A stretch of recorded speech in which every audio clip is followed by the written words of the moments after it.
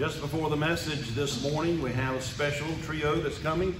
David and Laura and Leah, if they'll get in place, please.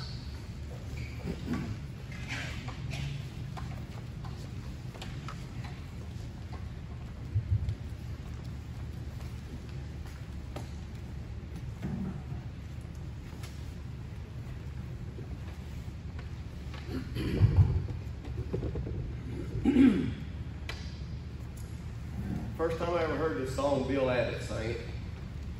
And probably the last time I heard it sung, Bill Abbott sang it. So this is a Bill Abbott song. He's on the other side rejoicing, and we're going to rejoice on this side singing a song that we really enjoyed when they sang it for us. Help me stand. All my life I long to see the Lord do wonders.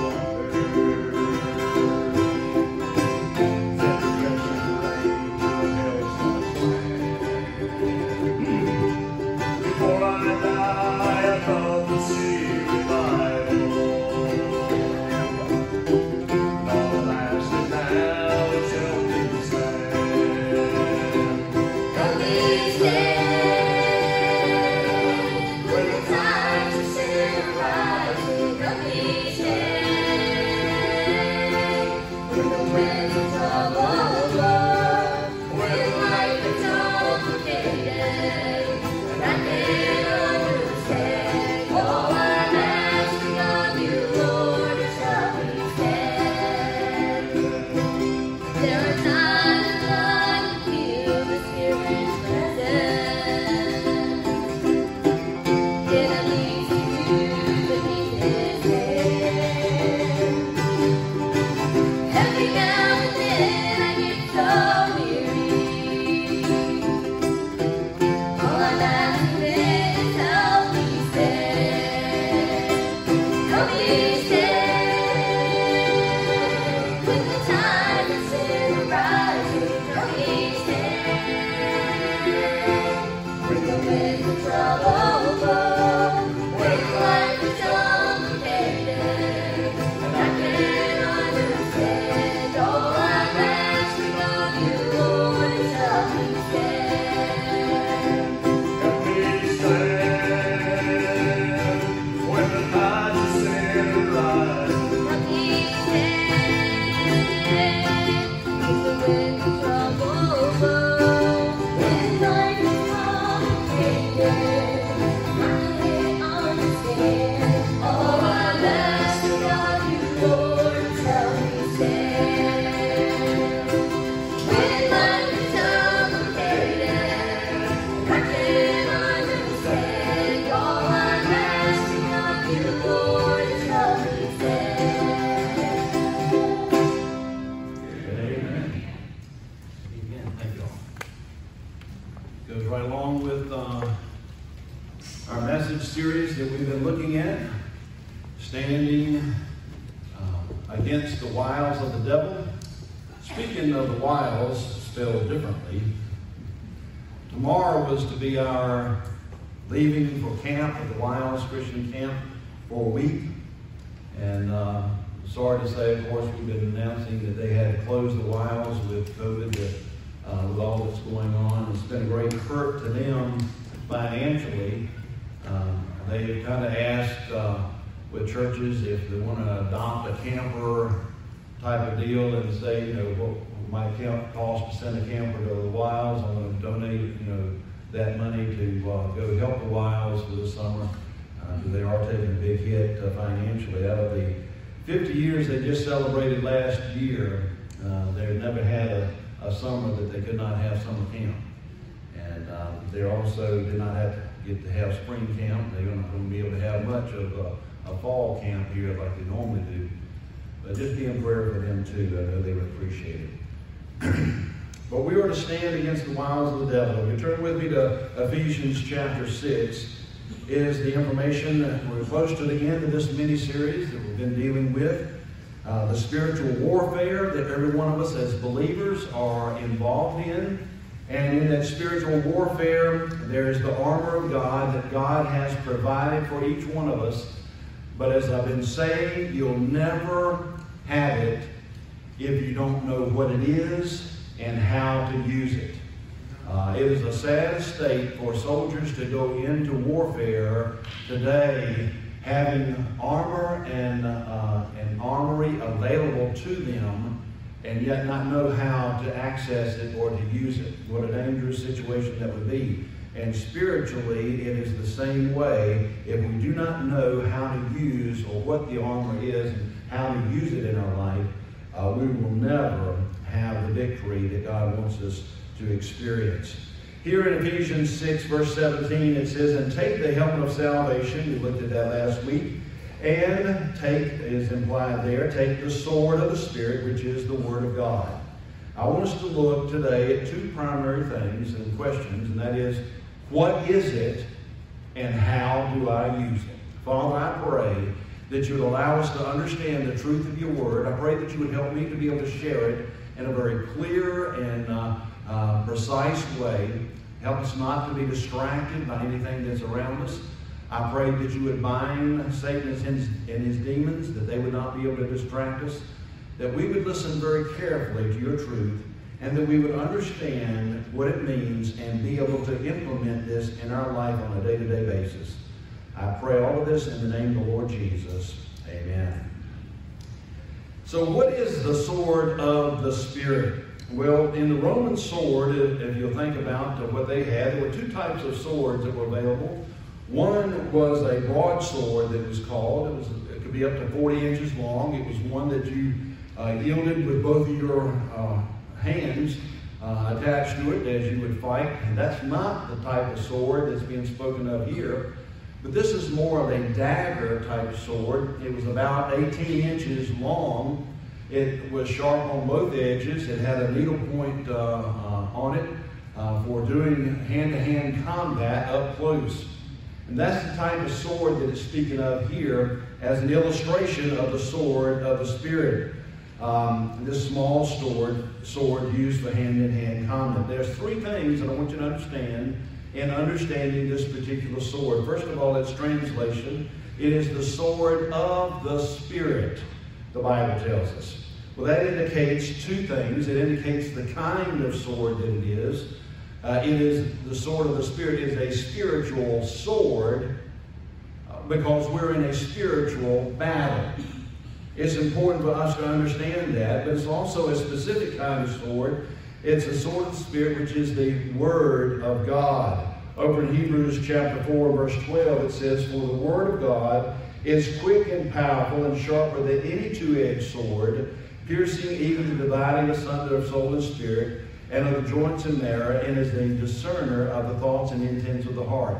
The sword of the Spirit being illustrated here of the Word of God, and we see it time and time again. Matter of fact, about 7 times in Scripture, we're told that the Word of God is a sword that proceeds from the mouth of God. And the illustration of that is at the second coming of the Lord Jesus Christ in the battle of Armageddon that takes place. And when the Lord defeats that army and the Antichrist and the false prophet are cast into the lake of fire, it says in verse 19, the remnant were slain, the ones that are left over were slain with the sword of him that sat upon the horse, that's the Lord Jesus, which sword proceeded out of his mouth. In other words, there's a sword that will proceed out of his mouth. I don't think it's going to be a literal sword that's seen coming out of his mouth, but that sword is the Word of God. In other words, it's his spoken word that will slay him. He is the creator of all things, according to Colossians. All things were created by him and for him, the Lord Jesus, God the Son. And so when we read in Genesis chapter 1 that God spoke and said, "Let there be light," and he created all the different days of creation and the things that he created, that was the Lord Jesus speaking, and his word brought life and brought everything into existence. Well, it is his word that will speak, and he would just say, "Be slaughtered," and they will die. And so it is that sword of the Spirit, which is the Word of God, that is God's word spoken to us, those specific words that he brings. So it is the kind of sword, it is a spiritual sword. It is the Word of God. It also tells us the source of this sword. It is originated with the Holy Spirit of God. It is the sword of the Spirit, capital letter. He is the one that provides it. He is the one that gives us God's Word. Matter of fact, in the New Testament, we read how that the Old Testament came about. In 2 Peter 1:21, it says, "For the prophecy came not in old time by the will of men." In other words, the prophecy is talking about the Old Testament Scriptures. It did not come about in that past time when men sat down to write and it was the Word of God. Jeremiah didn't just say, "Hey, I think I'm going to sit down and write a book and it's going to become part of God's inspired Word." That's not the way it came about. But it says there that the prophecy came not in old time by the will of man, but holy men of God spake as they were moved by the Holy Ghost, by the Holy Spirit. And so these men, whether it's Moses, or whether it's David or Solomon or the prophets, as they wrote, God moved, God carried them along, if you will, and directed them to write exactly what God wanted. So that we know that the end product of what we have, both Old Testament and then later the New Testament, was all directed by the inspiration of God. God breathed it, if you will. God controlled the environment. God controlled what was being written so that we have the truth without error in God's contained Word. We praise the Lord for that assurance and what God has given us.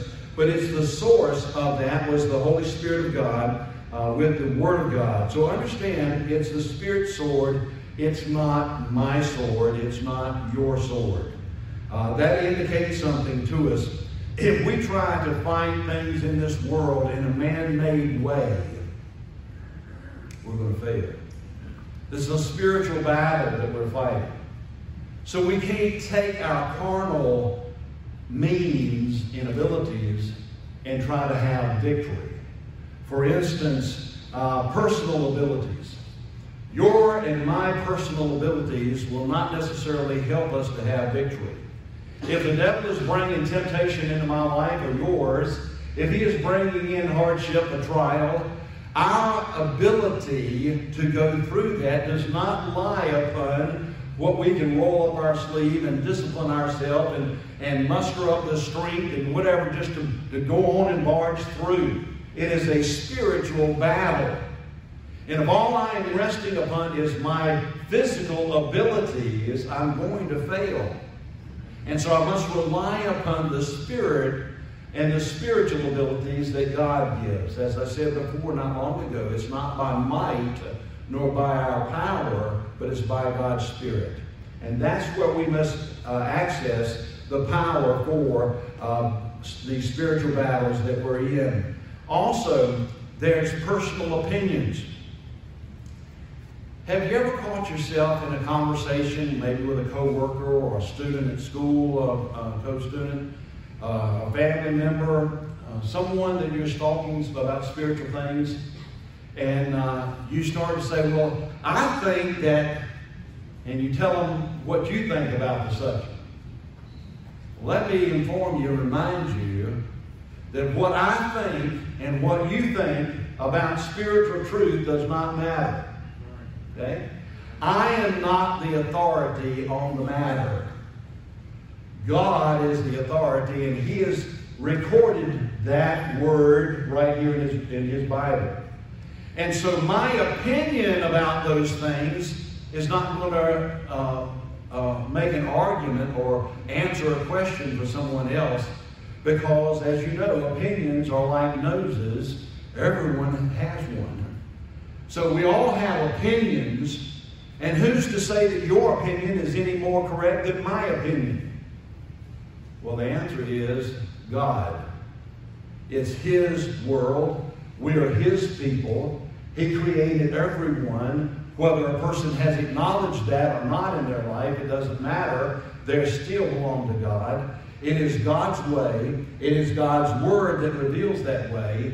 And so if we are to have a conversation with someone else about spiritual truth, and discussion about what is true, then we need to bring into the battle God's Word, the sword of the Spirit. That's where the authority lies. That's where we must understand. So it's not man-made abilities or reasoning or opinions, but it is God's Word. It is the source through the Spirit of God and the Word of God. Not only do we see that it's the sword of the Spirit, the Word of God, but we see its teacher in our lives. Let me explain something of what we read in 1 Corinthians 2:14.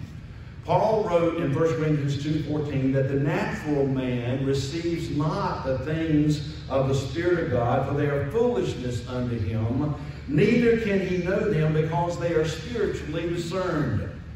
God tells us through His Word that the natural man, and who is the natural man? Well, it's the man that is in the natural state that he was born in. You know that we're all born as lost sinners. We're all born headed toward hell. We're all born without a relationship with God through the Lord Jesus Christ. The only time that we can change that is when we come to the realization of where we are, what we are, and we make a choice to receive Jesus Christ as our Savior. And the moment we make that choice, that conscious choice, salvation takes place in our life. We're made to be a child of God, and God makes us then different. We are His child. We're no longer the natural man. We have been changed as a child of God, as a new creature in Christ Jesus. So he's talking about the natural man, or the lost person, the person that still is under the penalty of their sin, headed toward hell. That person, they say, well, you know, I read the Bible, I try to and stuff, but I tell you, I just don't understand anything about it. It doesn't make any sense to me. Now, if you're here today and you claim to be a Christian, but that's your testimony, that makes me nervous. Because you're saying on one hand that you trusted Jesus Christ as the Savior, and you're saying on the other hand, God's not helping me at all to understand His truth, and He promised that He would. Because God has promised us that He would give what I call our resident truth teacher.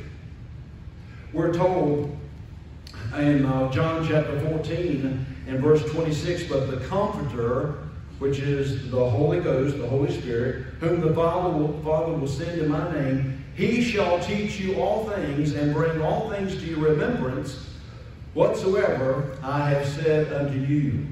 Verse 17 of John 14 tells us that the Holy Spirit was going to come and abide within us, reside within us. And so if He's going to reside within us and bring all truth to our understanding, He is our residing, He is our resident truth teacher. And so every person from the day of Pentecost forward, when they trusted the Lord Jesus Christ as Savior, immediately the Holy Spirit of God was placed within them. We were baptized with the Holy Spirit of God. Baptized just means to be immersed. When we water baptize, we immerse people into water. When we are baptized with the Holy Spirit, both things take place. One, I am immersed into the body of Jesus Christ. I am part of God's child in that relationship. And the Holy Spirit is immersed in me. He comes and dwells within my heart, to the point that Paul wrote, and God directed him to, that anyone that does not have the Spirit of God dwelling within him is none of God's. We don't belong to Him. And so every believer has the Holy Spirit residing within. And the Holy Spirit is the Comforter, who is the resident truth teacher. And so when we read the Word of God, we have the Holy Spirit of God that can help us understand that truth and apply it in our lives. So a person that says to me, I read, I just don't understand anything. I'm hearing, they say, I'm a Christian, but I'm hearing a testimony that may indicate that the Holy Spirit of God is not in them. And so that's a scary thing to me.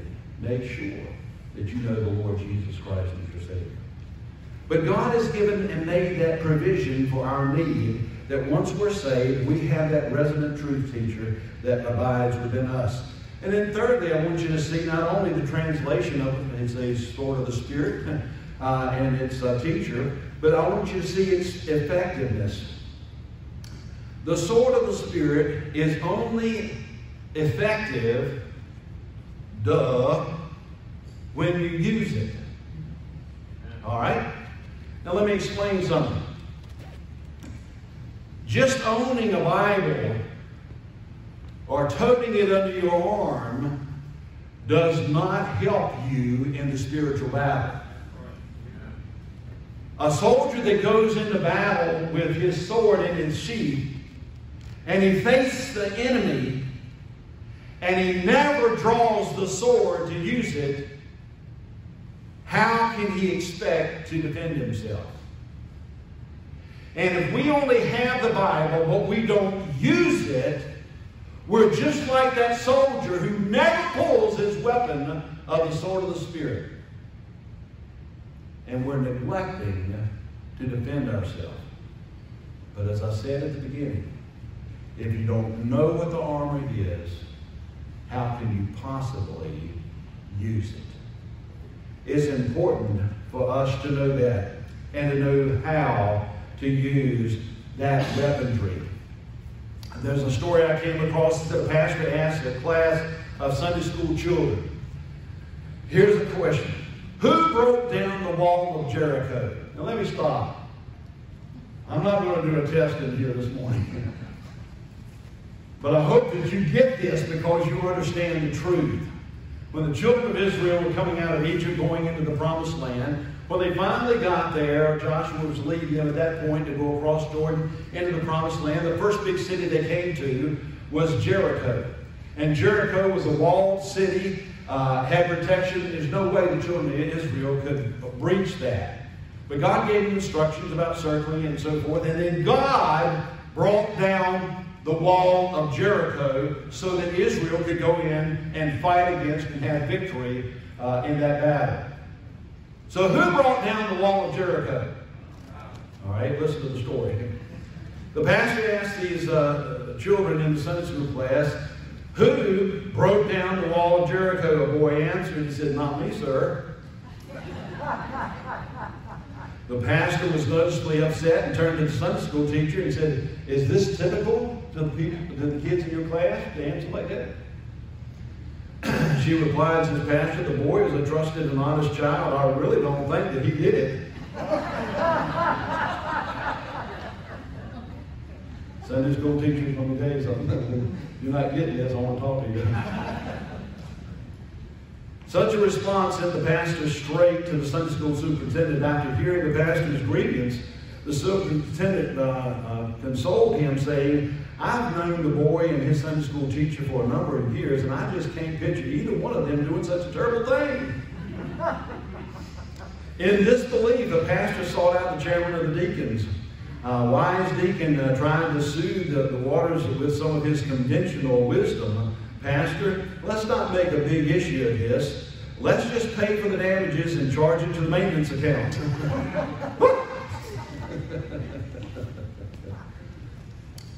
In the same article, it says that the Library of Congress conducted a survey which asked, it says, which book has most influenced your life? You know what the number one answer was? The Bible. And the same survey went on. It said there, yet during the typical week, only 45% of American Christians read the Bible anytime between Sunday to the next Sunday. And that's just the ones that admit it. 45% say they read the Bible during the week. Of the 45%, just 12% claimed to read God's Word daily. Just 12%. That means that 55% don't even bother to open the Bible once during the week. If that is true of us as Christians, maybe that story I just told you could be true. If we do not get into God's Word any more than that, we have no knowledge of God and His Word. We are relying on status quo from whatever we learned at whatever time in our life. But we're not having any kind of relationship with God and walk with Him now. It's important, if we're going to have victory, to know what our armor is and know how to draw the sword and use it. We've got to get into the Word of God. All Christians have the Bible. All Christians have the Holy Spirit of God dwelling within them. But do you know how to use that Word? Jesus said in John 13:17, He said, if you know these things, happy or blessed are you if you do them. If you know these things, happy are you if you do them. Just knowing them is not enough. We've got to actually put it into practice. Paul wrote in Acts chapter 20, verse 27, he says, for I have not shunned, the word shunned, that means that I've not ignored my responsibility. I've not shunned to declare unto you all the counsel of God. Why did the Apostle Paul take those believers that had gotten saved, that he was trying to get established into the work and develop pastors over them, etc.? Why did he make such a big effort to try to teach them all of God's Word? And the answer is obviously because he wanted them to know it and to use it. I want the same thing for you as believers in this church. I want you to not only know what the Word of God says, but I want you to know how to walk out of here and use that this next week. And that takes putting into place and using the armor that God has given to us. That's why we have preaching such as this. That's why we have, and we'll get back to, Sunday school and youth ministry and adult Bible study. Because those things are in place to equip you. But you've got to take the advantage. You've got to make the effort to expose yourself to that teaching in order to benefit. State police. As an academy down here, they have also in training with firearms and other subject matter they have to go through to keep abreast and ready. In their situation, they don't just make it available, but they say, get out here and use it. Well, let's say that the state police only said, hey, firearms training and certification update. If you got time, come on down. If nothing else is going on, you kind of bored, come on down and get checked out. And would everybody do it? Would people suffer from it? If we look at God's church, Sunday school, Bible study, youth ministry, well, if there's nothing else going on, and if we got time, we'll try to make it there. What's it going to be?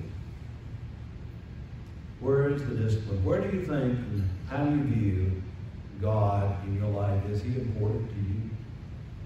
Is that relationship important?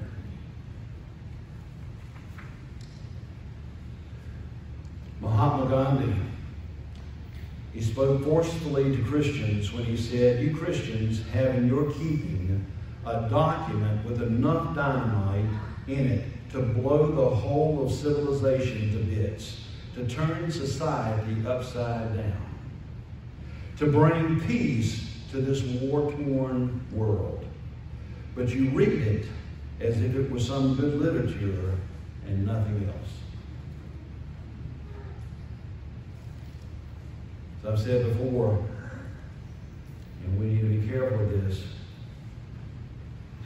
some of us, I'm afraid, spend more time reading in social media than we do in God's Word. Why do we do that?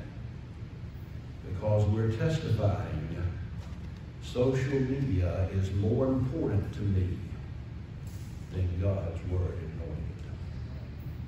That's what we were saying. And we don't think about it. We just let it happen. What is the sword of the Spirit? Secondly, how do we use that sword? Well, it's two ways primarily. Number one, primarily, is defensive. Some people argue and say the sword of the Spirit is where we go when we attack Satan. Well, I'll show you how it's used offensively in just a minute. But you know the context of Ephesians chapter 6 of what it's talking about? It's talking about withstanding the devil's attacks. It's not talking about charging the devil. The scripture says, resist the devil and he will flee from you. So primarily, the sword of the Spirit is defensive in its nature. Now, there are three words for the Word of God. Three Greek words that are found in the New Testament. The first one is the graphe. Graphe means or refers to the writings of God, the scriptures of God. 2 Timothy 3:16, all scripture is given by inspiration of God. All graphe is given by inspiration of God and is profitable for doctrine, that's the teachings, for reproof, for correction, for instruction in righteousness.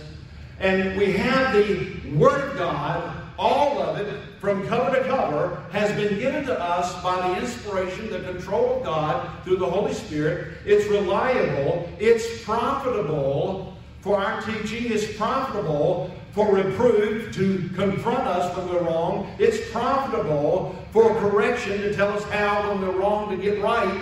And it's profitable for instruction in righteousness, telling us how to stay right once we've gotten right with God. That's the writings. You have it in your hand from cover to cover. There's a second word, it's the logos. The logos refers to the message of God. We get the word from logos, we get the word logo.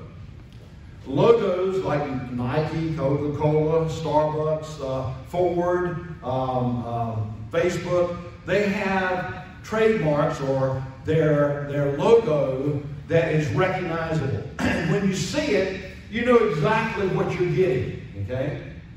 Well, that's what the logos is.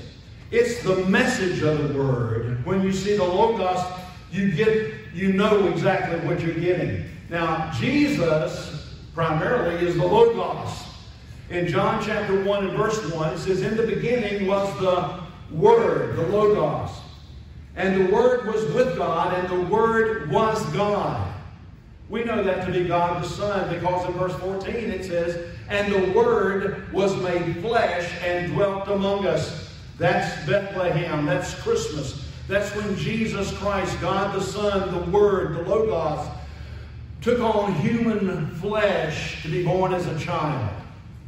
In verse 18 it says that no man has seen God at any time, but the Son of God, the Logos, the Word, hath declared Him, hath revealed Him. When we see the Logos, we see the message, the revealing of the truth of God. When you talk about the Scriptures, Jesus said, search the Scriptures, for in them you think you have eternal life, for they are they that testify of me. That was the Old Testament. We know the New Testament testifies of the Lord Jesus Christ, but even the Old Testament told about the Lord Jesus Christ in so many ways. And in the New Testament, we're told that when you see the Lord Jesus Christ and you get to concentrate on the glory of the Lord, we know what God is like. Because Jesus is God. Amen? We know that the Word, the Logos, in the beginning was the Word, and the Word was God, and the Word was with God. We know the truth. And so when we see Jesus, we see the message. When we see the Scripture that reveals what Jesus is like in Scripture, we see the Logos, and we see the message of the Word of God.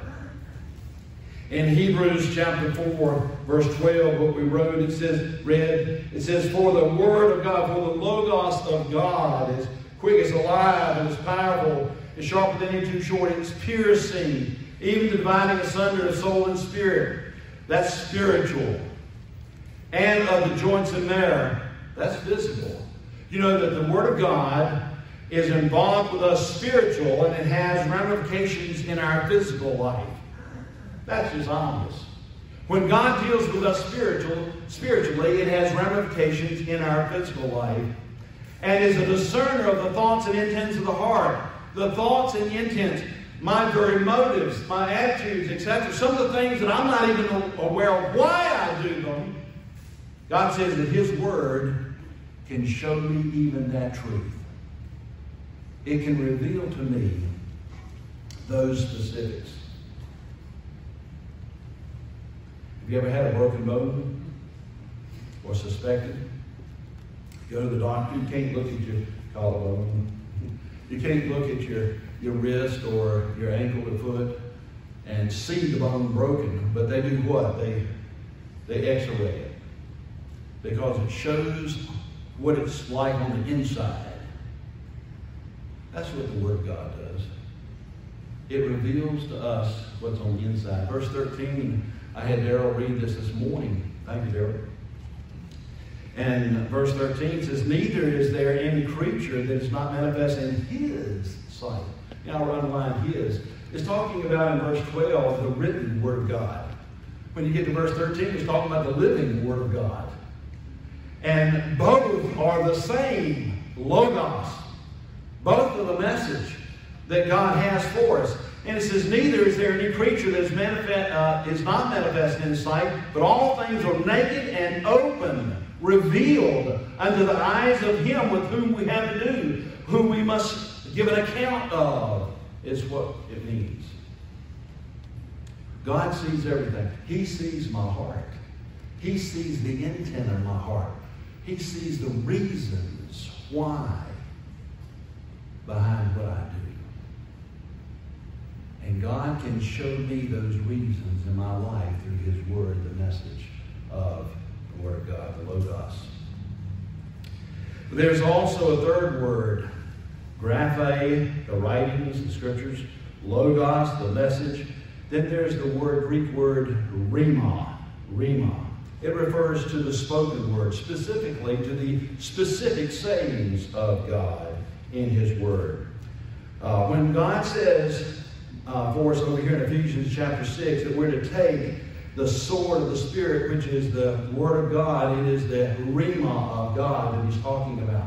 So we have here that truth of what the Word of God is. It's the rhema that He's talking about. It's the rhema of God that's is the sword of the Spirit that we're to use in defense when we are being attacked by Satan and his demons.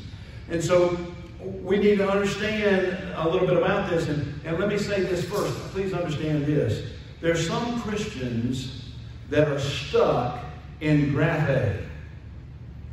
They're stuck bringing their Bible to church and taking it back home and putting it on the dresser or nightstand or somewhere. But that's all that they do. They're stuck in graphe land. There's some Christians that are stuck in Logos land. They come and they take notes, and they in Bible study they hardly ever miss, and they're learning all that they can learn, but they don't use it in their life. They're just stuck in Logos land. You know, taking notes of the messages in the Bible studies does you no good whatsoever if you don't use them.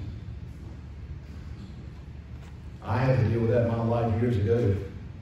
I'd go to seminars, and I would sit there and I would write and take notes. I even sometimes took me a little digital recorder, and if he was talking too fast, I could go back and fill out my notes and get everything, and come home, and later I'd find my notes and I think, I hadn't done a thing with them. And it convicted my heart. God convicted my heart. He said, what good is to go? Now I know that I learned some things just by listening. There are different kinds of learners. Some of you, if you had to take notes, you'd be too distracted to try to take the notes, you wouldn't get anything. There are other people that if they don't take notes, they don't get anything. They're different kind of learners. But I had to come to grips with this, that if I'm going to take notes, I need to go back and read over those notes and rehearse those notes and implement those notes, that truth in my life. That's the only way it's going to benefit. Don't get stuck in Logos land. But Rhema is the truth of God's Word that deals with our specific situation. Jesus is the example of this. I told you this before. Some of you have not heard it from me before, but I'm going to share this with you very quickly. In Matthew chapter 4, after Jesus had fasted for 40 days and 40 nights, it says that the devil came into him and tempted him. And there were three primary areas of temptation that the devil came with. The first one had to do with the obvious. Jesus was tired. He was hungry. He hadn't had anything for 40 days and 40 nights. I can't imagine. And the devil says, if you're the Son of God, just go ahead and make these rocks into bread and satisfy yourself. What did Jesus do? He said, it is written, man shall not live. He quoted this in the Old Testament scripture. Man shall not live by bread alone, but by every word that proceedeth out of the mouth of God. Every rhema that proceedeth out of the mouth of God. Every specific saying, as we'll see in a moment. He tempted him, number two, with popularity, we could call it. Took him up to the pinnacle of the temple, highest part of the temple. He said, the scriptures say that if you cast yourself down, that the angels will bear you up. You won't even bruise your heel. People will say, man, a miracle, this is great. Why don't you do that? Again, Jesus responded, it is written, and quoted him scripture. The third temptation. He took him up to a great high mountain and showed him all the kingdoms of the world. He said, you don't have to go to the cross. All these people represented by these countries, I'll give them to you. Just fall down and worship me. What did Jesus do? It is written. You should not worship other gods. You won't worship the God. Every time that Jesus was tempted, whether it was the lust of the flesh or the pride of life or the lust of the eyes, every time in those categories that he was tempted, he quoted scripture, but not just any scripture. He didn't say John 3:16. He didn't quote Jesus wept, shortest verse in the scripture. He didn't just quote any scripture, but he quoted scripture that dealt with the specific temptation that he was experiencing. What are the temptations that you are so often dealing with in your life? You know what they are. Let me tell you that the devil, his demons, they know exactly what they are.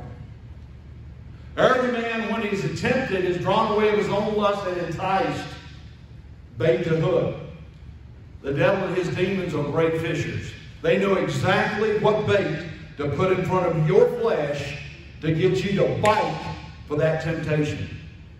And if you have no sword in your sheath that you can pull, you're doomed to repeat the sin.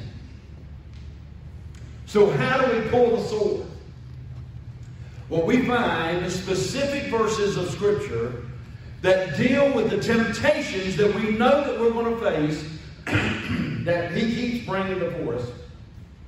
And we memorize those Scriptures.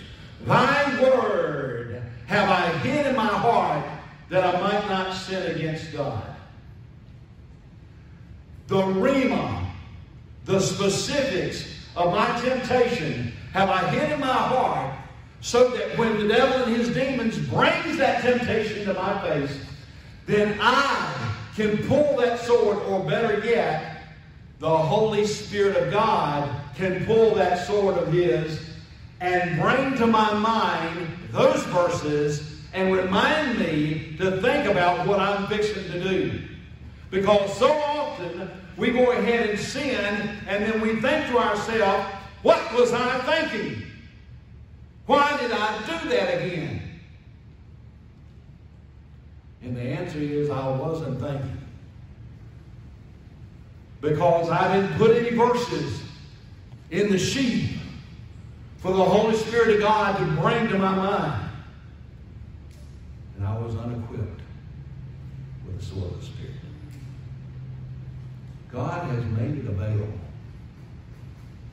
We know what it is. Are we going to use it? Primarily defensive. Using the sword, the rhema, to fight the specific temptations. And then the last, very quickly, secondarily, it's offensive. It can be offensive. Proclaiming the Word of God. Preaching is proclaiming the Word of God right now. It's using the sword specifically to help you, equip you. You can use the rhema in your life to specifically help someone else. Maybe a coworker or a friend. It may be your Sunday school class or youth ministry club that you're teaching. It may be your own children in your home that you're trying to teach. But anyone that we're taking the Word of God and we're trying to help them and equip them to better be able to stand against the wiles of the devil in their life, that's using the sword in an offensive way. We're to do that. Witnessing is using the Word of God in an offensive way. Witnessing is not preaching to somebody else. What does a witness do? They tell about what they have seen or experienced. So when you witness, you go to someone and say, hey, would you mind if I share with you how I came to know Jesus Christ as my Savior? Now, you know how you came to know Jesus Christ as your Savior. If you don't, we need to make sure that you are. How did you get here today? Now, I know some of you are a little directionally challenged. But you ought to be able to give directions to how to get to the church. And witnessing is just giving directions of how to get to Jesus Christ as your Savior. And He says that we're to do so not just with our opinion about it, but we're to tell them what God's Word says. Because the Word of God is the power of God unto salvation. Faith comes by hearing, specifically the Word of God. God honors His Word, not our clever arguments. And so we're to witness. That's offensively using the Word of God. By helping those that are enslaved into the relationship with the devil, you may say, because they're still lost. When we help free them by giving them the truth of the gospel, we're using it in an offensive way. When we're impacting and influencing other Christians, helping equip them to stand, we're using it in an offensive way. Heads bow, please. I just want to talk to you as our musicians come to play softly.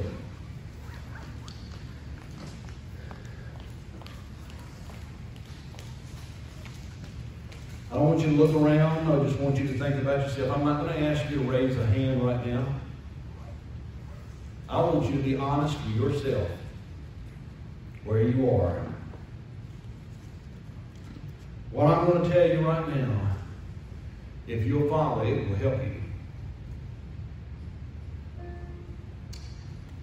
Don't be satisfied with status quo in your spiritual life. Don't be satisfied with status quo. Not one of us in here today can say, I don't have any need for improvement in my walk with the Lord. Every one of us can use improvement. So then we ought to continually seek to improve, and using the armor that God has provided us, we're to seek to improve, especially when it comes to using our sword, the Rhema, the Holy Spirit's sword of the Word of God, the specific saying, so that we can stand and withstand the devil's temptations in our life and have victory. We especially need to improve in those areas. Christian, where are you today? I'm not talking about in this building. Where are you today in this message? Are you stuck in Graph A land, just carrying your Bible to church and taking it home? Are you stuck in Logos land, learning the Word of God, but not really using it in your life the way that you should? Do you need to ask God to help you to better use your sword? Helping others use theirs and defending against the devil's tactics or his demons. Where are you today in this message? What is the decision that God wants you to make before you leave today? Will you make that right now with Him? If you will do that, you have benefited from the message of being in church this morning. But if you walk out of here no different, all you did was sit and occupy a chair. What's it going to be in your life today? Are you serious about making a difference? Father, I pray that each one of us will be serious when it comes to our walk with you, and that we would seek to be able to be used of you in using your word in our life, both to follow personally as well as to help others. I pray that you would not only help us to use it, but Lord, make us an example to others to follow. In Jesus' name I pray. Amen. Thank you for being here with us today. I do want to encourage you to continue